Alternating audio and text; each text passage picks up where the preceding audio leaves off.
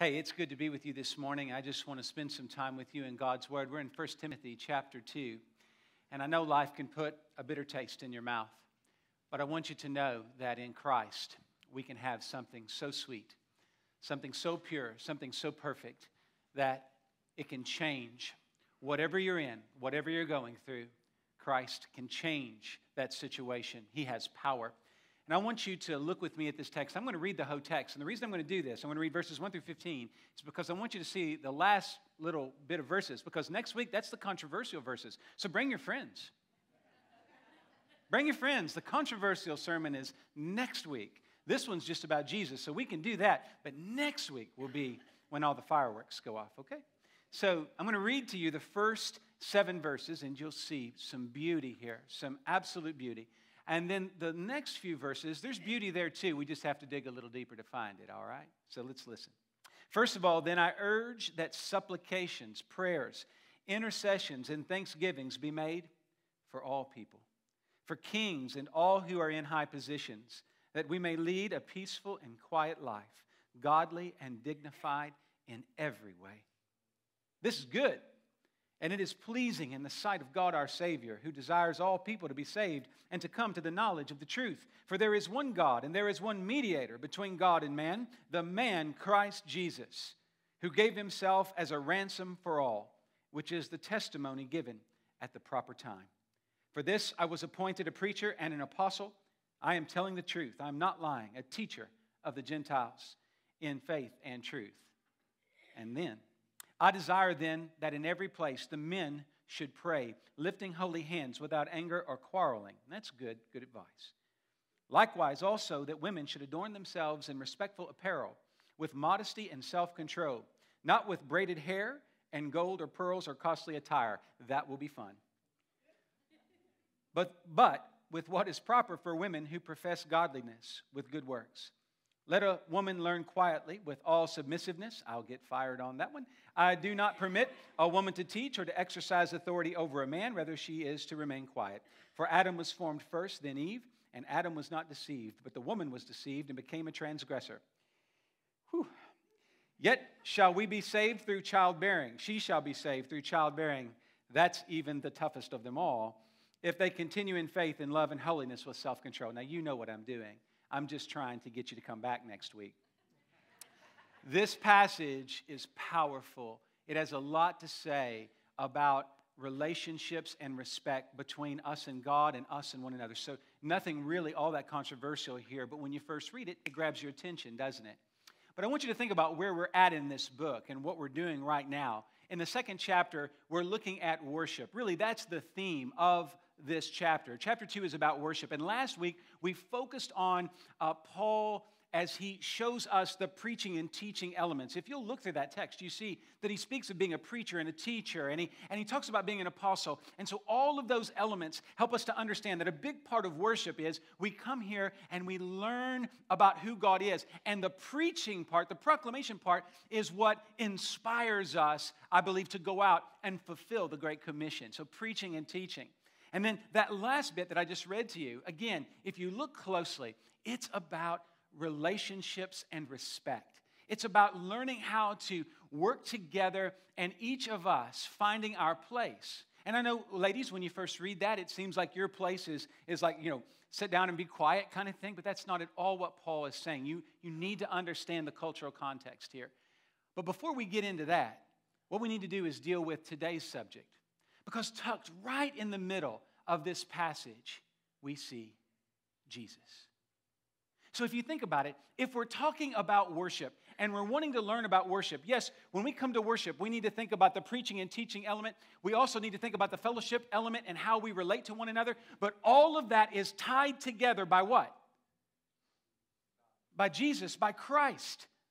Right in the middle of the text, if you look there in verse 5, for there is one God and there is one mediator between God and men, the man Christ Jesus, who gave himself as a ransom for all.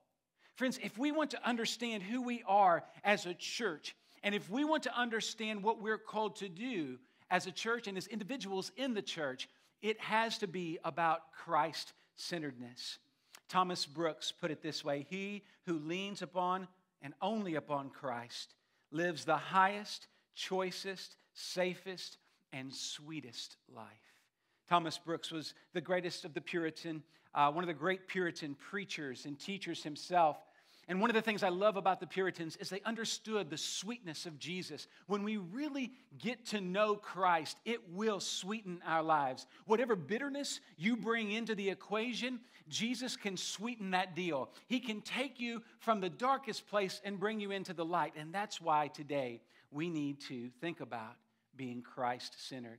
Our worship has to be Christ-centered. As Mark Dever says, we need to preach Christ, sing Christ, pray Christ. We just need Christ in every element. When people come into this church, sure, they'll learn fancy new words and fascinating new thoughts, but ultimately what we want them to walk away with is Jesus in their hearts, having changed them and transformed them. Jesus is the centerpiece of all that we do and all that we say and all that we sing and pray here at First Baptist Church. It's about Jesus. Now, friends, we have to get that down deep inside. We have to remember that that is the goal. Every day is to be a Christ-centered person as a part of a Christ-centered church. Because if we aren't Christ-centered people and we're not contributing to a Christ-centered church, what we will be is a me-centered person and we'll have a me-centered church. And nothing will kill this church quicker than you and me and all of us, each individually wanting the me to be magnified instead of Christ. And one of the ways we do that is we remember it's not the me, it's the we. It's all of us. It's about each of us doing our part in contributing. But ultimately, it doesn't matter what you do. It doesn't matter what we do. If it's not Christ-centered, we're heading toward a shipwreck. If our hearts and souls aren't saturated with the joy that Jesus gives us. Friends, people are not going to come and spend time with us. They're not going to sit down and spend time with us in this moment if they don't feel Christ. Friends, we don't need to just come here to get filled up on Jesus. We need to come here filled up with Jesus. And that way, the people who we do bring and invite and bring into this place, they feel Jesus, His love, His power. So today what I want to do is just look at this text. It gives you three very basic images of who Christ is. This is Theology 101, nothing fancy, but it is the kind of truth that changes lives. It's the kind of truth that each of us, no matter how many times you've heard about Jesus, if you're here today and you've heard sermons on Jesus for 80 years of your life, I want to tell you, if you live another 80 years, you can't get enough of it. Jesus is that good. Even if you're Methuselah, and some of us look like it now. 969 years isn't enough to exhaust the richness of Christ, amen? We could spend our whole lives learning about Him. Let's start with what I think is the most basic and powerful element of who Christ is, and that is, He is a Savior. Did you see this? He is a Savior. Look at verse 3. This is good and it is pleasing in the sight of God our Savior, who desires all people to be saved and to come to the knowledge of the truth. Friends, we need to start there because today, if you do not know Jesus as your Savior, then I believe that's why you're here. And we need to talk about what that means. It pleased Christ to die for your sins. It was His desire to rescue you from your sins. And if you look at this passage, we talked about it last week, but chapter 2, verses 1 and 2 really focuses this whole thing on prayer. If we as a church are serious about souls, we'll be seriously on our knees together in prayer, seeking God and His power, talking to Christ, asking Christ to fill our lives. And when we do that, when we're praying, when we're giving our hearts in prayer, I believe it is the prayer-centered life that becomes the Christ-centered life that promotes godly dignity that is pleasing in the sight of God our Savior. Verse 3. Friends, I want to tell you, you can say all day long that you want to see people come to know Jesus and go and be with Him forever in heaven. But if you've not invested 2 minutes in prayer in the last 2 years, then don't tell me that you're really committed to seeing people know Jesus, because I want you to know there is no power in me or you that can rescue and save a lost soul. The only power in the universe that does that is the power of Jesus. He is the Savior. And if you, Christian, if you church member are not talking to Him, don't expect that you'll be speaking up for Him.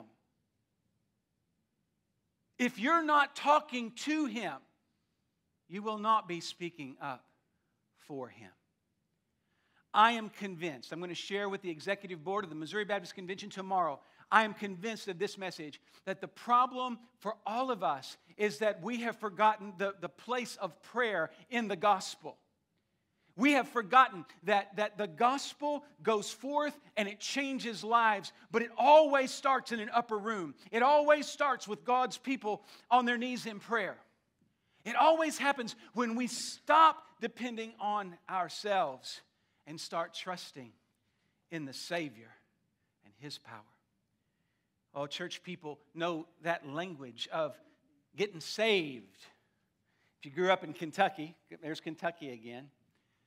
You know, getting saved and language of salvation was part of the parlance. That's how you talk, except for you don't use words like parlance. You get beat up in Kentucky. I never fit in anywhere. Poor me. But anyway, yeah, you know, we talk about getting saved, but do we really understand what we're talking about, what that means? What is Christ saving us from? That is such an important part. And I want you to realize that the consistent message of the Bible is that human beings are broken creatures. And you're broken by your own sin. First and foremost, sure, have you been hurt? Yes. If you're here this morning and you're bearing a wound because someone has hurt you, don't hear me wrong. We want to care for you. We want to provide the comfort of the Lord in your heart. But I want to tell you, the burdens you bear because of the wounds you bear, that's not your spiritual problem. Ultimately, your spiritual problem is when you have sinned against God and others. What condemns you is not that you've been broken, but that you have broken the command of God. And Jesus understood this, and His heartbeat was to deliver His children from spiritual death, to bring deliverance or salvation for our souls. If you do not feel the weight of your sin, you will not feel any need for a Savior.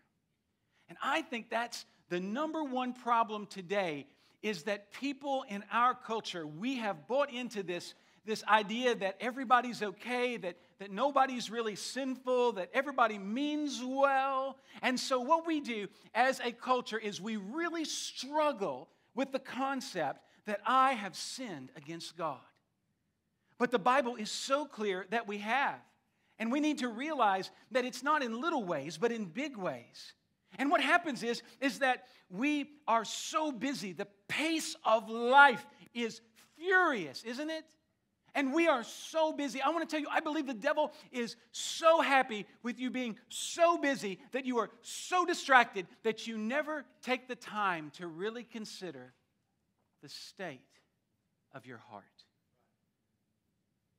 Where is the quiet time in your life where you're really hearing God speak?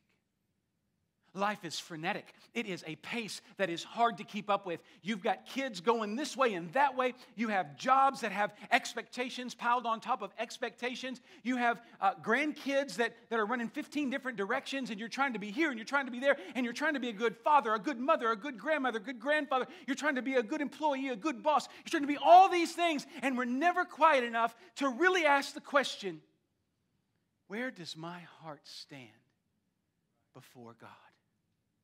Where am I? Who am I in relation to my God? And I want you to realize that we are so distracted that we rarely have time to think about our own souls, much less the salvation of other souls.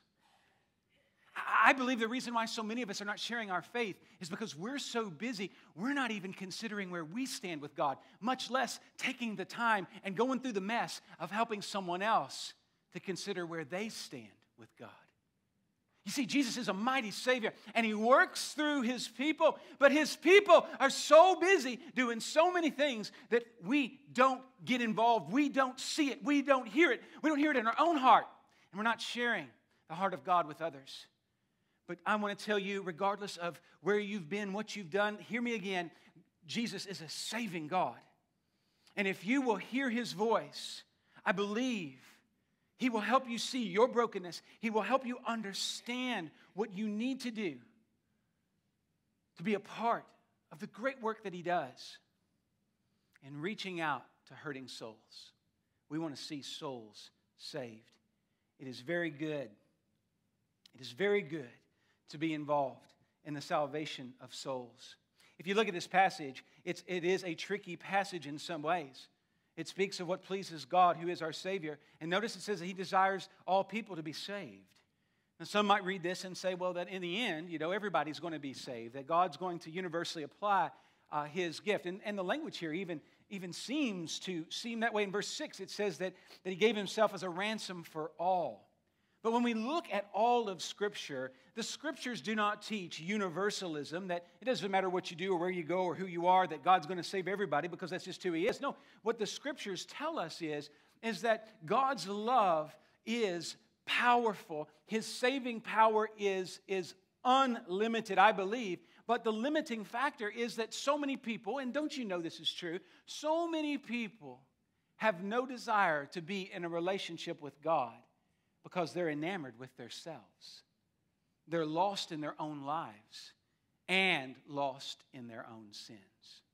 And I don't believe that God desires for any soul to remain condemned. Ezekiel 33 tells us that in several other passages. God is not that kind of God. But God is also the kind of God who loves us. And love is not something that we can just push on the other. It's something that has to be received. And when the Bible speaks of the elect aren't really special in any way other than they've received this great love. And it's a mystery, and we could spend hours trying to figure it out. But let me tell you, if you're here today, okay, there's a reason for it. And the reason is you're here today to hear this message that Jesus' love is so powerful and your sins are so great. But in the end, His love wins that tug of war when you receive by grace, by faith. When you receive the message of Jesus, the saving power of Jesus, the trump card is His. He has the ability to save you. All we can do is really cry out and ask to be saved. He is a Savior. And the salvation that you need and the situation you're in is more desperate than you know. Jesus is calling out to you. Throughout the Bible, you see images of this. You see in the Old Testament, Deuteronomy 4:37, you see Israel being called out of Egypt. In fact, even in the New Testament, in John 15:16, you see the disciples being called out to bear fruit. And I believe in verse 4, we see that God is calling us to the knowledge of the truth. We all have to realize the problem. We all need to realize the solution, and that is in Jesus. The Bible tells us that the Lord is not slow to fulfill His promise, as some count slowness, but is patient toward you, not wishing that any should perish, but that all should reach repentance. 2 Peter chapter 3, verse 9. God is waiting patiently to save you. And it is through the context of the church that we can hear this message consistently. And we can pray together consistently. And hopefully see people consistently receiving Jesus as their Savior. Saving us from sin. Giving us what our souls need most. Look at verse 5. Verse 5. For there is one God and there is one mediator between God and man. The man, Jesus Christ. Let's talk about the second subject. There's Christ the Savior. Now we have Christ the mediator. Now, in this context, we need to understand that a mediator is a go-between, right? A connecting factor between two opposing parties. And I don't know if you've ever thought of it this way, but if you are still living in sin, you are the opposing party of God. When you are clinging to your sins, you are in opposition to a holy God. And that, dare I say it, is a problem. Now, let's talk about what it means to mediate. And mediation requires communication. Even when in this room, for the most part, we share the same culture and values and heritage, isn't it true that sometimes we don't connect? Isn't it true that sometimes we don't communicate well with one another? Now, In a few weeks, I'll be preaching. In 2 weeks, I'll be preaching in Italy in a church there. And I'll be preaching through a translator. And Natasha's English is superb. But it's going to be a challenge to preach. And there's that level, that barrier between myself and the congregation. So this translator is going to be a mediator in a very real sense in terms of language, okay? But I want you to get that in your mind. Can you imagine how long a sermon would be here if we had to have a translator? Okay, I'm just saying, okay? It could be longer, it could be worse, so bear with me, okay? So now, get this in your head. The more different the culture, the more difficult the mediation.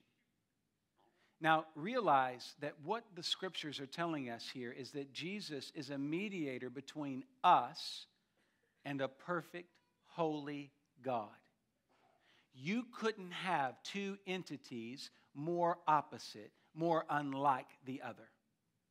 There is nothing more extremely different than God, because God is extremely perfectly holy and you are not. And here is this mediator that fills this gap, and the gap is infinite.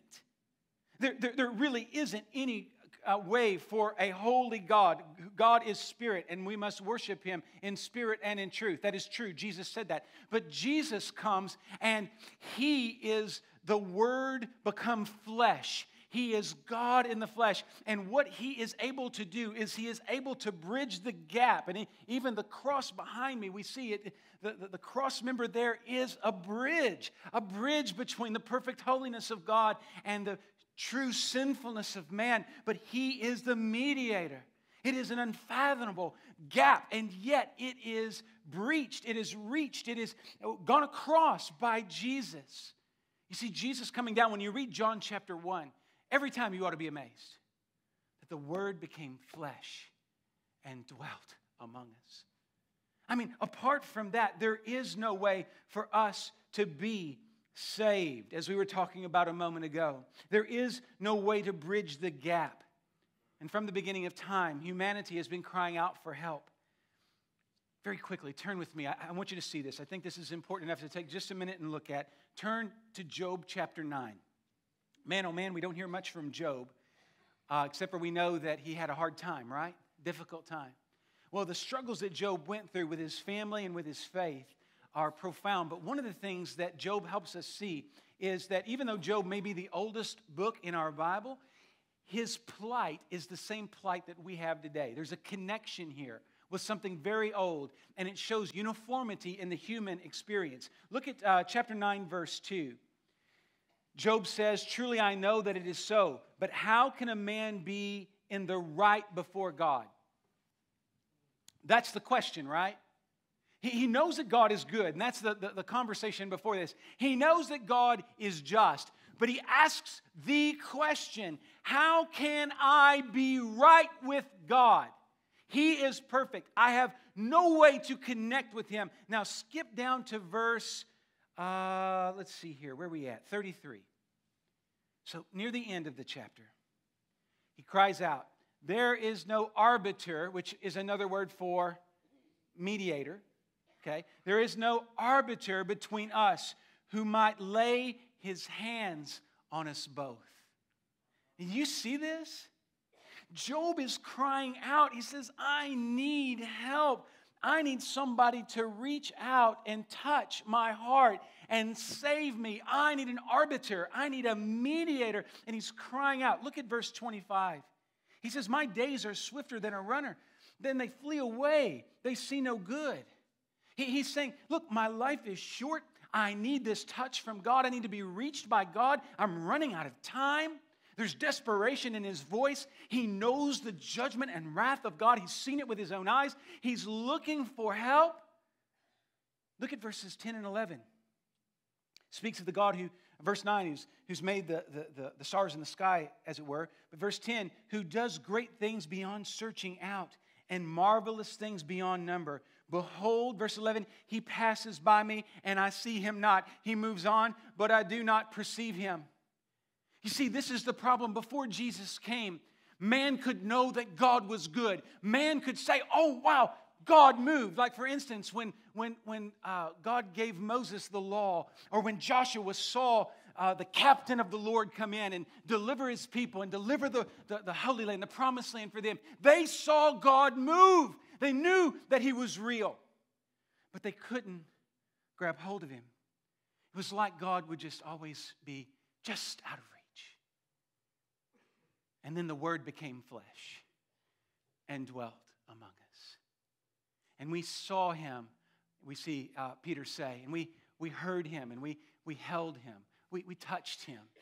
We had a full sensory experience with Jesus, who was God. And so Job cries out at the beginning of the story, so to speak, of the Bible, not as far back as it goes, but one of the earliest books we have, and he cries out, God, give me a mediator. And then Paul says, guess what? For there is one God, and there is one mediator between God and man, the man, Jesus Christ. So what Job cried out for, Jesus was. That's what you need. There's a tension in your heart. Sometimes you're quiet enough. It's rare in our culture, but it does happen from time to time. Sometimes your soul is quiet enough to realize that you're broken and you're hurting. There's moments of honesty, spiritual honesty, where you realize that not only is the world messed up, but so are you. And in those moments when you feel so low because you know your sins, and you look up and you see God so high and he seems so separated from you, that's when Jesus can say, but I will bridge the gap. I will come and give you what you need. And that brings us to our final point, and that is that Jesus is our ransom. You see, it's not just that Jesus came down and said, hello, I'm God. How are you today? He came and he spoke and he preached, and beautiful things happened in the 3 years of ministry. What a powerful, powerful 3-year period of time it was. But ultimately, Jesus didn't come just to teach. He shows us who he is. He proves that he is the Son of God. But ultimately, he came as our ransom, who gave himself as a ransom for all. You see, to build the bridge, a man had to die. And it was the God-man, Jesus Christ. And it is the picture of the cross that we see in our mind's eye right now. We can see the empty cross because we know he is risen. But you can see in your mind's eye Jesus suffering on that cross. And we are reminded when we see that picture in our mind that the price of sin is high. The price of my sin is that Jesus had to be nailed to that cross. The only way that the price could be paid was if Jesus paid it all. We sing that beautiful hymn, Jesus paid it all, and all to him I owe. But you see, it's sin that leaves the crimson stain. But only the blood of Jesus washes it white as snow. And today what we need to come to realize is that our sin is no small matter. In the language of pop culture, it's just an oops, it's a mistake, it's oh well, just another bad day. But I want you to know that Romans 3:23 tells us that it is death. We are told by Paul and other Bible writers that sin leads to death. Jesus says that for even the Son of Man came not to be served, but to serve and to give his life as a ransom for many. Not all, but many will be saved. I believe that heaven is a big, big place because many will receive this message of faith. Listen, this is not complicated. It's just this simple. You are a sinner. It's a debt you cannot pay. Jesus is a Savior, and he is willing to pay the price for you. And we receive this. When we hear that, and when we realize, I know I'm a sinner, I know there's a solution. I know that Jesus is that solution. It's in that moment that we have to open our hearts and receive by faith this beautiful hope. And when that happens, as we read in 1 John and many other places, it will change you. It will transform you. If you are truly saved by the grace of Jesus Christ, you will not be the same person moving forward that you were in the days gone by. He will radically alter you. And the problem is today, there are so many people who say that they know Jesus, but they've really not been changed all that much. The trajectory of their lives maybe went a degree closer to being good, but it really wasn't a transformation. And we wonder why we are so weak. Maybe it's because our strength is in something other than this Savior. But we know that when Christ came, He knew what we needed. He was willing to pour out His soul to death, that He would be numbered with the transgressors, that He would bear the sins of many and make intercession for the transgressors. That's Isaiah 53. That's a prophecy of Jesus, the Christ. Jesus knew that He had to suffer for us. Listen, all of us at one point have had to come to realize that we were captured by sin.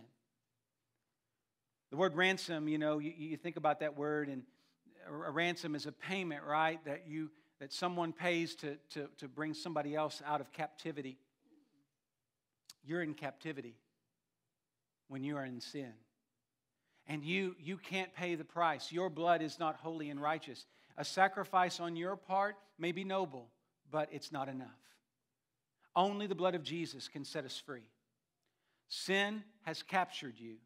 The blood of Jesus will set you free. And the gospel message that we proclaim to you, the public proclamation of worship of the church, is that this Jesus is a Savior who has spanned the gap, connected with us, and ultimately died for our sins. And when we believe in Him and we trust in Him, what He gives us is the ability to have abundant life, new life in this world, but also the resurrection life of Jesus forever and ever. What we're talking about here today is the difference maker between heaven and hell, darkness and light. Friends, you must believe. In this moment, I pray that with all my yelling, that there's been just enough time for your soul to be quieted, for you to realize that what's at the center of your life is not Christ. If you're feeling that, then that's the Spirit speaking to you. You're here today, I believe. If that's you, you're here today because God wants you to receive the message that Job longed to hear, that the Savior has come. He's come for you. And Christian, if it is true, if what I've said is true today, why are you holding back? Why are you dragging your feet? Why are you not sharing this message? I'm going to go back to what I said a minute ago. I'm convinced the reason why is not because you're a bad person. It's because you've not been a faithful prayer. You will not be the soul winner until you are the prayer warrior. And I'm asking you to take seriously this faith that we share one with another. And I'm going to ask you to just be quiet. Find calm. Find Sabbath. Find Christ. Pray with your brothers and sisters in Christ. Are you concerned that we haven't had as many baptisms as we did in days gone by? You can point it out, but what are you doing to change the tide? I'm telling you, it breaks my heart.